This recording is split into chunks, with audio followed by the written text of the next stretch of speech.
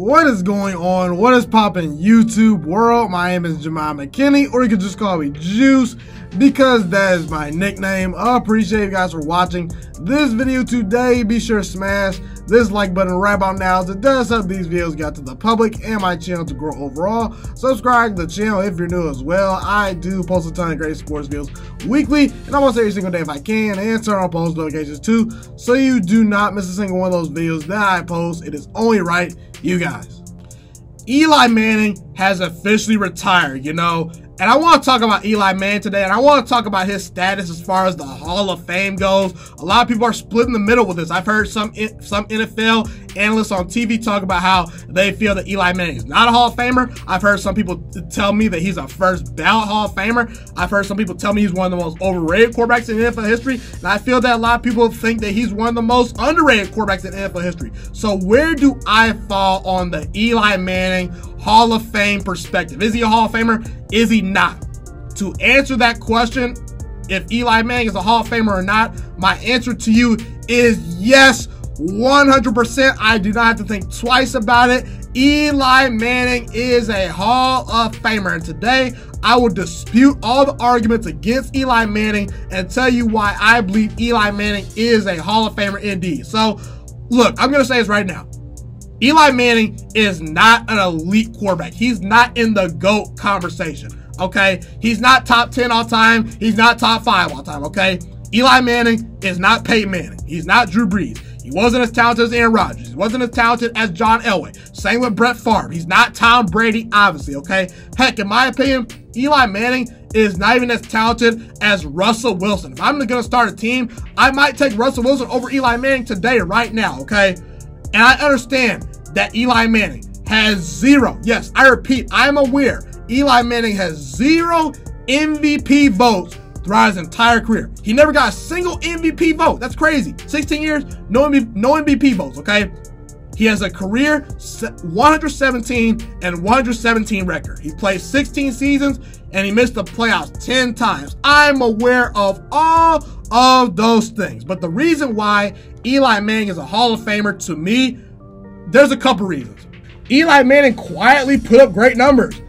He's top 10 to top 7 in almost every statistical category that matters at the quarterback position. He's top 7 in touchdown passes. He's top 7 in yards thrown at the quarterback position. He's top 10 in completions, okay? This guy, Eli Manning, was consistent. He was durable. And for 16 years in his career, he never missed a start due to injury. He's the most durable quarterback of all time. You cannot tell the story of the NFL without Eli Manning. This guy won 2 Super Bowls and beat Tom Brady and the New England Patriots twice. And one time, he knocked off the New England Patriots when they were undefeated. When we look back on NFL history, we are going to have to talk about those games, those Super Bowls, that Eli Manning beat Tom Brady and Bill Belichick and the New England Patriots in. Those throws to David Tyree, those throws to Mario Manningham, those clutch throws, those game-winning drives. We have to talk about those things when it comes to NFL history. If I'm telling the entire story of the NFL, I can't leave Eli Manning out of NFL history. He beat the dynasty. He beat the New England Patriots twice. He won 2 Super Bowl MVPs. And listen, if Eli Manning had 1 Super Bowl, I could argue he's probably not a Hall of Famer, because you get guys like Joe Flacco, 1 Super Bowl. Nick Foles, 1 Super Bowl. Okay, you won 1 Super Bowl, Eli Manning. All right, what you got for me now? This guy, Eli Manning, is one of 5 NFL players in history. Only 5 players have done this, guys. Only 5 NFL players in history have won 2 Super Bowl MVPs. Drew Brees isn't one of them. Peyton Manning is not one of them. Aaron Rodgers isn't one of them. And John Elway is not one of those guys. And you keep telling me that Eli Manning is not better than those quarterbacks. And I agree. He's not better than those quarterbacks. But Eli Manning deserves to be in the Hall of Fame just based off his playoff resume alone. The fact that he's one of 5 players to win 2 Super Bowl MVPs, and guys like Aaron Rodgers and Peyton Manning and Drew Brees and John Elway haven't even won 2 Super Bowl MVPs in their career, that's impressive. And listen, there's this common theme that Eli Manning got carried to those 2 Super Bowls. Really? Eli Manning won 2 of those Super Bowls with not great teams. The Giants, those 2 years he won the Super Bowl, they were 10-6 and 9-7. One of those years, I believe they were a wild card team. They may have been a wild card team the second time around. I forget, but either way, 9-win and 10-win teams are not great. These are 2 of the worst teams to ever enter the playoffs, and Eli Manning won them a Super Bowl, okay? And along the way, in those 2 playoff runs, you know who Eli Manning beat? He beat Tony Romo and the 13-3 Dallas Cowboys. He beat the 13-3 Green Bay Packers with Brett Favre on their team as quarterback, okay? He beat the 15-1 Green Bay Packers, led by MVP Aaron Rodgers one year. He beat the 13-3 San Francisco 49ers with that great elite defense on the road. He beat Matt Ryan as well, if I'm going to throw that in there too, okay? He beat Tom Brady twice, okay? And let's also not forget this, guys. Eli Manning did all this in New York City playing for the Giants, one of the 5 biggest brands in NFL history, in that New York market, the New York media, behind those New York football Giants fans that are aggressive, rowdy, crazy, okay? This New York sports media is tough on players, okay? Eli Manning did nothing but shine and come through in the clutch every single time. And I'm going to argue that Eli Manning is the best quarterback from the 2004 NFL draft class. The reason why is because I just believe he's better than Big Ben Roethlisberger, and I believe he's better than Philip Rivers. And listen, I believe Big Ben Roethlisberger is the most talented quarterback from that draft class. He's not the best, he's the most talented, meaning that he was a better thrower of the football than Eli Manning. In Big Ben Roethlisberger's career, he was always in his prime, probably a top 5 quarterback. Eli Manning can never say that.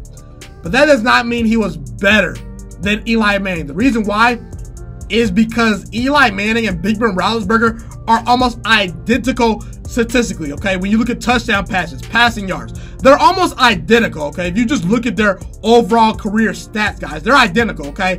And Eli Manning has the same number of Super Bowls as Big Ben Roethlisberger, but I'm going to argue that Big Ben Roethlisberger probably should have won more Super Bowls. And Big Ben Roethlisberger is not a 2-time Super Bowl MVP. The first year that Big Ben Roethlisberger won a Super Bowl, okay, he did not get the Super Bowl MVP. He had the worst career pass rating in Super Bowl history. You can make the argument that Big Ben Roethlisberger may have slightly gotten carried to that Super Bowl, okay? And listen, Big Ben Roethlisberger, he was in a division with Andy Dalton, Joe Flacco, and whoever was starting for the Cleveland Browns most of his career. Eli Manning, he's in a division with the Dallas Cowboys, who've been well run the last couple years.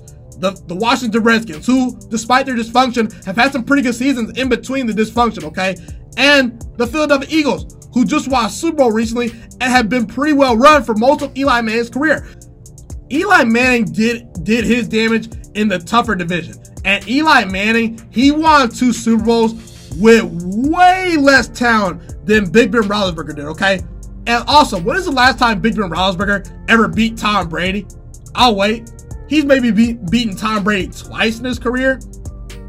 You know, when you think of the rings that Big Ben Roethlisberger won, yes, he was a great quarterback, but you also have to look at the talent that Big Ben Roethlisberger had at his disposal. Big Ben Roethlisberger always had an elite running back, always had elite wide receivers, always had elite offensive lines, and always had a great defense for most of his career, and always had a better coach than Eli Manning. Eli Manning would kill to have the weapons Big Ben Roethlisberger's had and the support and the teams that Big Ben has had. And the fact that Eli Manning has the same amount of Super Bowls and almost identical statistics to Big Ben Roethlisberger with the less amount of talent that he's had throughout his career, I think Eli Manning is a better quarterback than the Big Ben Roethlisberger. So again, bottom line, if you want to say Roethlisberger is the better quarterback from the 2004 class, okay, that's fine. But either way, you cannot leave Eli Manning out of the Hall of Fame. Eli Manning is 100% a first ballot Hall of Famer. When you look at a guy that's top 10 in statistics, a guy that's one of the 3 best playoff quarterbacks I've ever seen, arguably the most durable quarterback I've ever seen, a guy that won 2 Super Bowl MVPs, only 4 of their players have done that. He's one of 5 players to do that, and he did it for one of the biggest brands in sports history, New York City.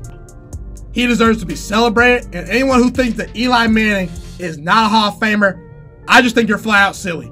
That's just my opinion, though. Be sure to comment whether you agree with me and disagree with me. Love to hear what you guys have to say in the comment section.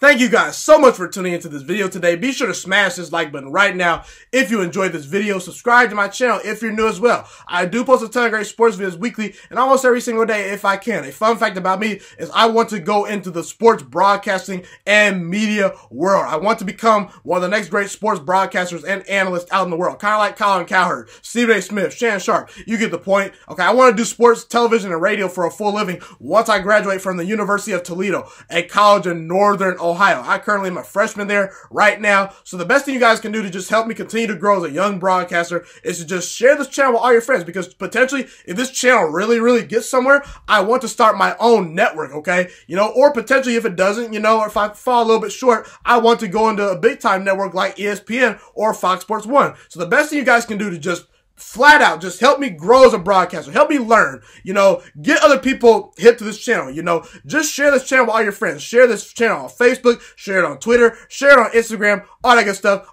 Also, be sure to follow me on all my social media platforms. And once again, guys, just share this channel with everyone you know. Get everyone hipped and watching these videos. Get my voice out there and heard. Share it on Facebook, share it on Twitter, share it on Instagram, all that good stuff. It's been your boy, Ghiman Mckinney, or you can just call me Juice. I appreciate all you guys for tuning in today. I really do. Have a God bless day. Stay motivated, you guys, and I'm out.